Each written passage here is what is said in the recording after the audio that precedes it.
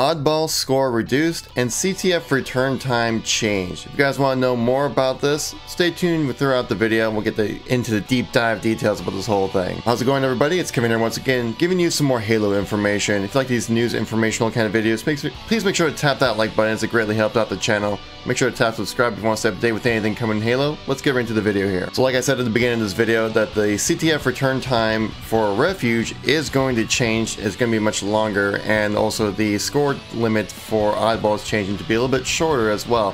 These changes are coming right before the HCS event in New Orleans, which is coming around just next week, July 13th through the 15th. So just in time for the HCS event, and I think these changes are probably for the best. Oddball is brand new to this season of HCS, and personally I've been really enjoying it, but it does seem like the games go on a bit long, and so what they're going to do, fixing that issue of how long these games run. And I'll show you some stats right now. So here's the main issue that's been happening. If you look at this graph, you can see the average game length for each game type that's in the HCS playlist. As you can see, Refuge on CTF goes very long, almost 11 minutes on average, and Oddball games are running anywhere from a little bit over 9 minutes to almost 11 minutes as well. When compared to the other game modes within HCS, you can see they're all roughly about 7 minutes long. I mean, they even removed CTF Fathom because they thought the game mode was a bit slow and too many standouts and the game ran on a little bit long, so they replaced it with CTF Refuge, and that only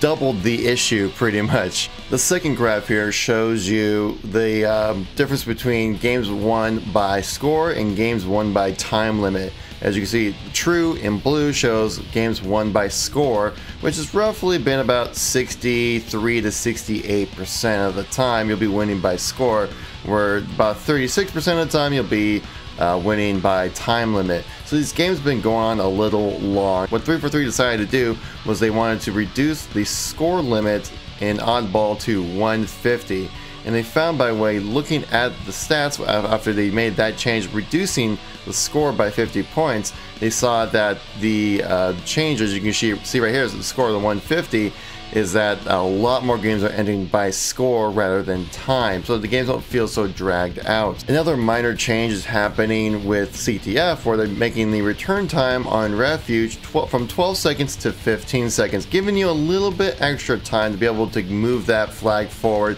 to help have more scoring happen compared to just having games won by time limit. So with these changes implemented, you can see on this graph here that the game times have been reduced drastically.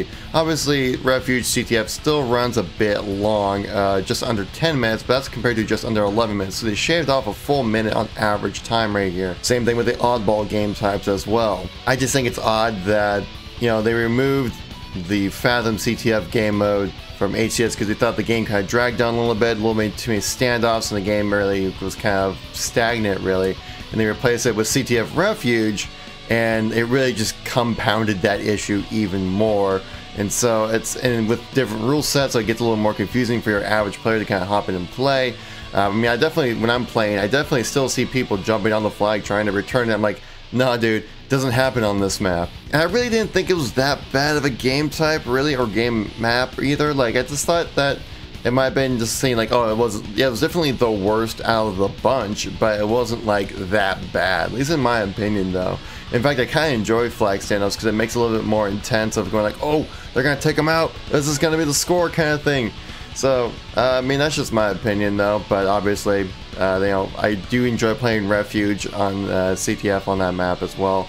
I've definitely noticed that it drags on a little bit, so hopefully these changes will help increase the ability to score. I mean, especially with Refuge, with the way the lines of sight have been elongated for Halo 5, that it's very easy to pick people off with the accuracy of the weapons now, and the way the map is designed. It's very open, so it's much easier to pick people off over in range. I just think it's kind of a shame that they have to constantly make these changes right before the event in New Orleans right there for HCS, starting up a brand new season right there. I mean, I feel like it might be kind of unfair to some of the pro players, but obviously it's not that big of a change. But changing anything right before an event is just kind of throwing a wrench in the system kind of thing. So I really hope that to see a little more consistency with it. I really wish to kind of maybe tested out these maps a little bit more before implementing them into professional play, but That's just me though. Like I said guys, the HCS New Orleans event is going to be happening on July 13th through the 15th. It's going to feature Halo 5 obviously, but also going to have some Gears of War there as well at that same event.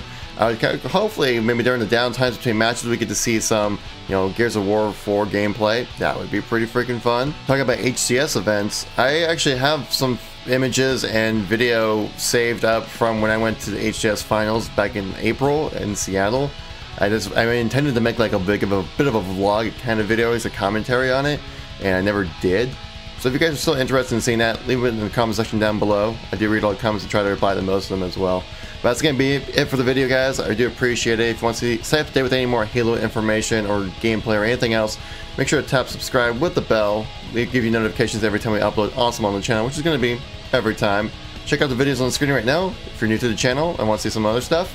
Anyways guys, thank you so much for watching. I greatly appreciate it. I'll catch you on the next video. Peace out.